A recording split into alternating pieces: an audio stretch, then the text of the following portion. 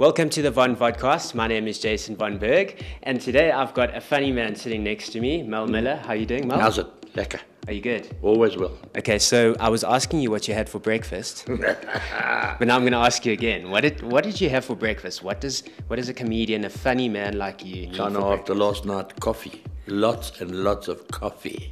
What happened last night, Mel?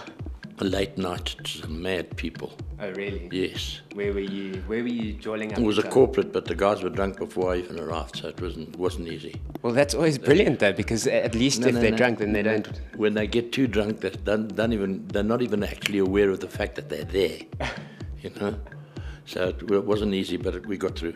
So we've got some interesting stuff to talk about today because your show is hitting the big screen this Mel October. Miller's big fat comedy show. That's right. 1st of October in the movie houses. New Metro. What's that like? I mean, what can people expect? A bit unhinged. Yes. Is that how you describe it? Yes, I would say legal chaos. Unhinged legal chaos. That's correct. That sounds very interesting. Yeah, it would be very nice. Any sort of material that you're going to be dealing with? Who's giving you good material at the moment? Well, you know, there was a guy called Will Rogers in the 1930s. He said that it's easy to be a comedian if you've got the whole government working for you.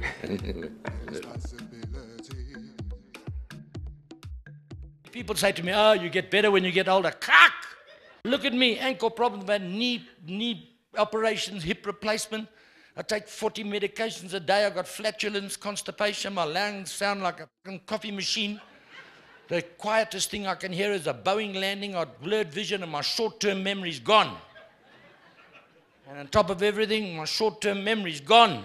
What's this like for you? I mean, you've been in the industry for a long time now. 46 years. 46 years. I mean, Yeah. that's incredible. I mean, I got socks older than you.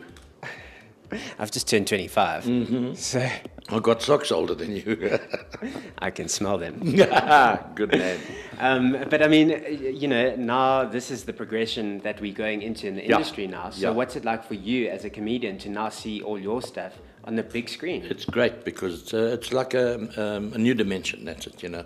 We started off in little clubs, now we do corporates and we do big festivals, now DVDs and movie houses. It's lovely.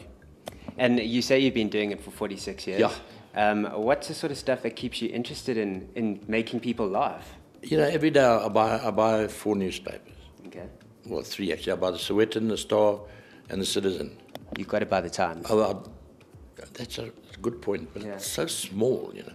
And you're always so serious. I like the letters page in the Citizen. I tell you, the guys let go there. I tell you, it's lovely, and you get material from newspapers. I mean, the back newspaper, the back of the Sun have the Sangoma offer to enlarge my penis. I thought, lekker. Well, I sent him $300. He sent me a magnifying glass. Wow. You know what I mean? So that's how it works. So you get material from everywhere. You know what I mean? Okay, so you like the Sangoma sort of stuff? I like anything that's weird and wonderful. What's the Tokolosh? Does he provide some interesting? No. I just, as I said, I read newspapers. I cross off all the headlines that catch my eye. Okay. Then I go through them again and I read through each article, and those that catch my eye, I start writing about. Yeah. That's the secret to comedy. No, 46 years. That's the way I do it. A lot of guys can get on stage and just talk. I can't. I've got to think things out. And looking at some of the comedians on in the South African circuit or doing the rounds at the moment. Very good guys. We've got a lot of young guys coming on. Luis Agolo, Trevor Noah, Eugene Causa, all those guys. They're very, very funny, very good guys. Yeah. Okay. Have you ever worked with them on stage? Or? Yeah. I worked at Soweto, at the Ozone Pub. Okay. I was the only white guy there. Well, apart from 2 albinos, but beside it. It was lovely. Okay. They loved it, I tell you something. Black audiences are wonderful to work to because they laugh so much. Yeah. You do 20 minutes material in 45 because you've got to wait for them to stop laughing.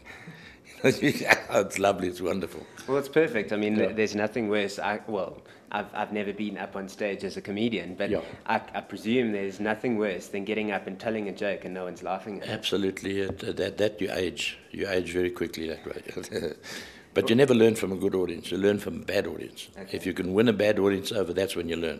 What's the secret to that then, do you think? Hard work. As simple as that. Just keep going, you know. And just pick on them. Well, if you can. Otherwise you get some big boertjie from Nelspruit or something come want to deck you afterwards, you know.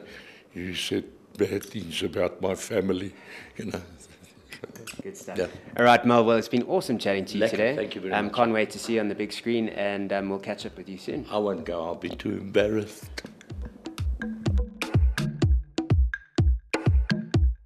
Hi, I'm Mel Miller, compere comedian and stand-up philosopher. Be sure to come to New Metro Cinemas from the 1st of October to watch me on the big screen. This is the Vodcast.